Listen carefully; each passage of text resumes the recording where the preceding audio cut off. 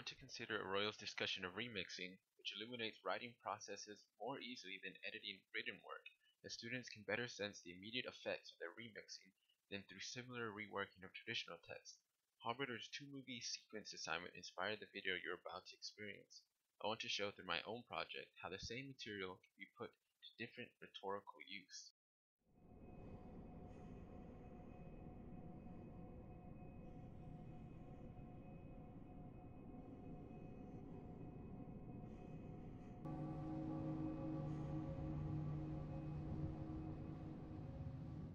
So in this second video, I'm working with the idea of an audio-visual grammar. I was working with punctuation, which you can see in the cuts to black. They try and create some kind of pause between clips, and I also wanted to work with parallel structure and having all the video kind of have the same movement. We start out close and then move out. In the next video, I'm going to be working with that parallel structure to try and create a different type of representation or argument for what is my room.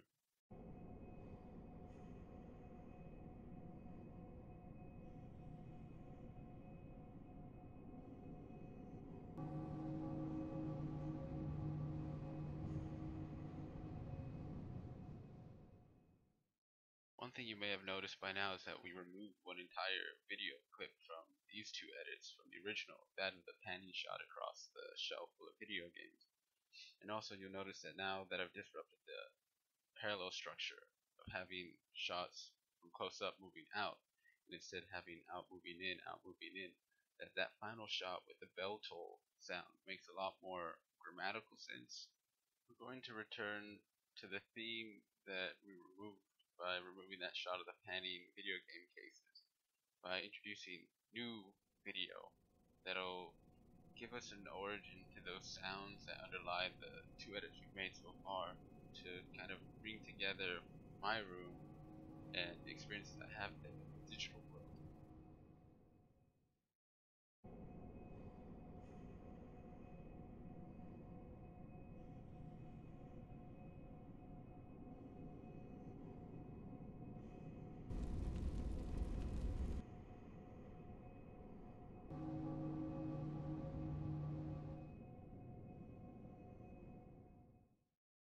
In this final video, perhaps the metaphor that I make between my actual room and the digital experiences in my room makes a little more sense, because in the first few videos I just had the sounds without the accompanying images and videos. But I'm still left with a messy product, an unfinished product that Alberta says we need to leave our students with at the end of the semester or quarter, so that writing is demonstrated as an ongoing process. So they need to be left with these things that aren't clean or aren't viewed as clean in order to then produce outside the classroom.